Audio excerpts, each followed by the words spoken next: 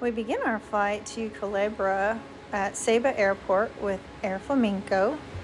The Ceiba Airport is really small, has two airlines, Vieques Airlink and Air Flamingo, and also there's an air taxi as well. This airport's small, but it has a lot of seats for waiting, and even in the other area, which is much cooler, right next door to wait, you can watch the planes come in, and it's very spacious as well. Well, off we go to Culebra. The flight was beautiful. The water was a little rough, which is why we decided to not go on the ferry and decided to take a plane. The plane fare was $98 round trip, $53 one way. And because it was rough that day, it was worth it. So flying into Culebra, you can see the fringing reef, the coral reef just calling us. We were excited to do some snorkeling and exploring on Culebra Island. The island was quite mountainous and it was beautiful. At the Ceiba Airport, I picked up one of these maps of Culebra, which is definitely not to scale. You're going to have to pause the videos to see some of the ads that will help you plan your trip to Culebra. We ended up going with Culebra UTV rentals, and there's a couple of pros and cons about that. If you get a UTV, you're not allowed on the very steep cliffs, and they will charge you a $100 fine. I don't know if they have a GPS or what, but there's no discussion, they said.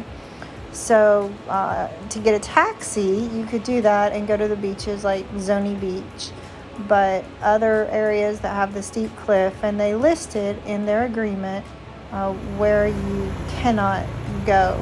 So weigh that out whether or not you want to get a Jeep or a UTV.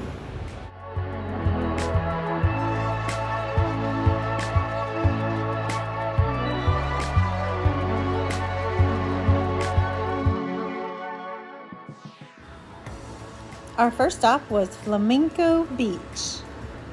We had to pay to get in. It was $5 per car plus $3 per person. Puerto Rico Beach was a little rough that day, and I've been here before where it's flat, but it's still beautiful, and the colors of the water were just pretty as blues. The beaches are always clean, and there wasn't a lot of people that day, so it was really nice to just enjoy the beach by ourselves. We walked over to see the tank. It's quite a distance, but still, you haven't been to Puerto Rico Beach until you take a picture of the tank. There's also some eateries there that serve just basically some fried chicken and tostadas, but we had a pretty good meal. It was a little pricey. This was about $18 for us. We stopped at Tamarindo and went snorkeling, and we had a really good time. And then we stopped off at another place, Culebra,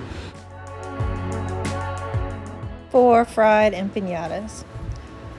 We stayed at a place called Mamacita's. This was a very nice place. It was downtown, very clean.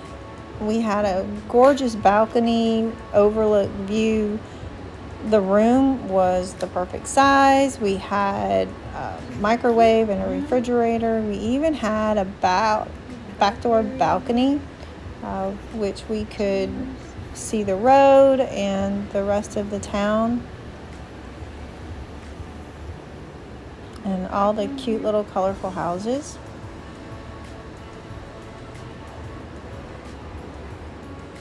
This was Mamacita's. It had a very roomy bathroom with hot water, which in some areas we had not had hot water.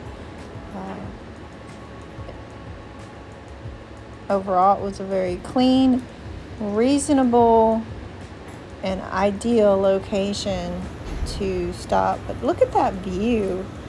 Absolutely gorgeous.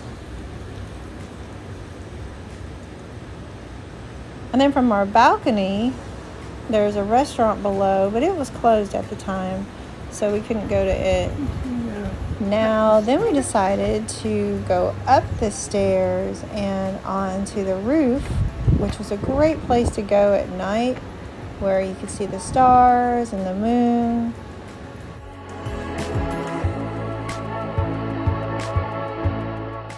But then you could see the scenery overlooking Culebra.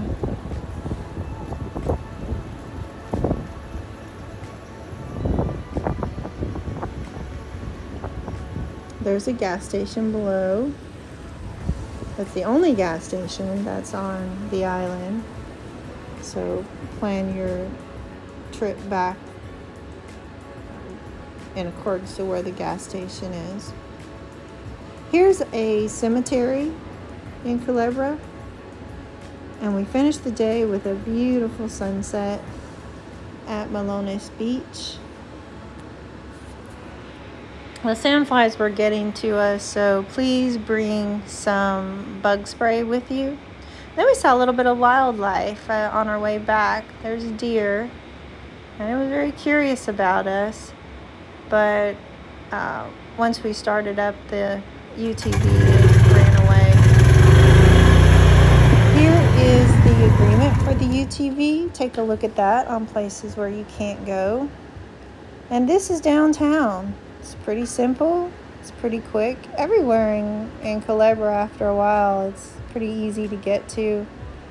And here is Heather's Pizza. Being though my name is Heather, that's my place right there, Heather's Pizza.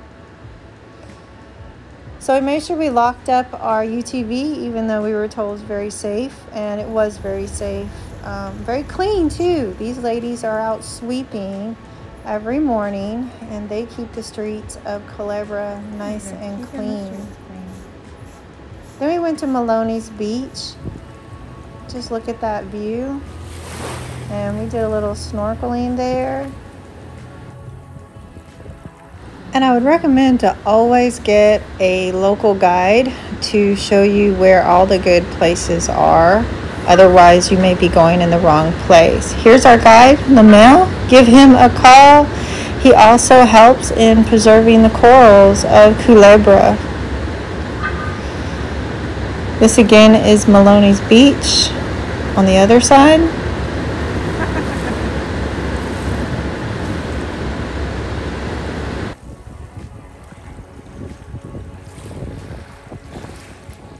So Culebra just won my heart over. Absolutely loved it. Here are a few hotels that you can stay in. If you love to party and hear loud music, this is a place right here. This area is right next to Mamacita's, and it's kind of quiet, but you can still hear the music at 3 in the morning from the Kokomo. If you want to, instead of flying, you can take the ferry. So this is the road and the area that the ferry loads. See where the cars come in.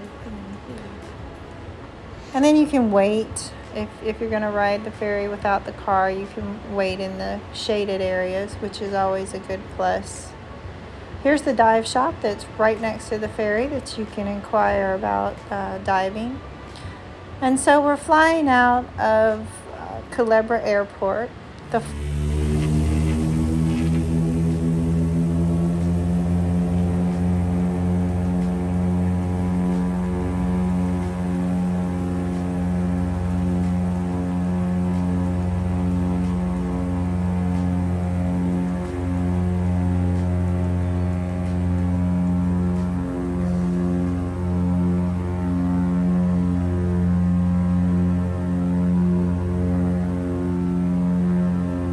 flight was just as beautiful coming back as it was going there. I saw a little different view than we saw before over the lagoon, seeing all the boats and the houses.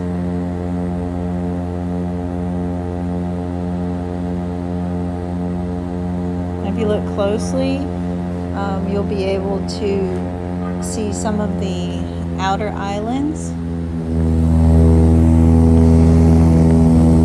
You can see Culebra Lighthouse, and in the background you can also see St. Thomas, Virgin Islands. We saw Vieques going out, and just a beautiful view of the water. The water was nice and flat that day. You can see the outer islands of Puerto Rico. We're flying in. You can see the wetland. Oh hey, here's the pier where the ferry leaves from on Roosevelt Roads.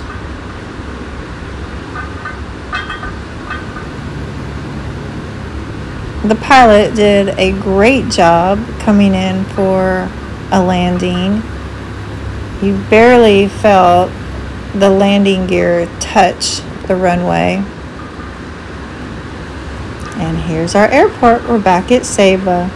And I was greeted by a cute little friend who I made friends with yesterday, who kept trying to get into my purse and go home with me. She was friendly with everybody. It's always nice to be greeted with love. What a sweetheart. She kept trying to jump into my bag.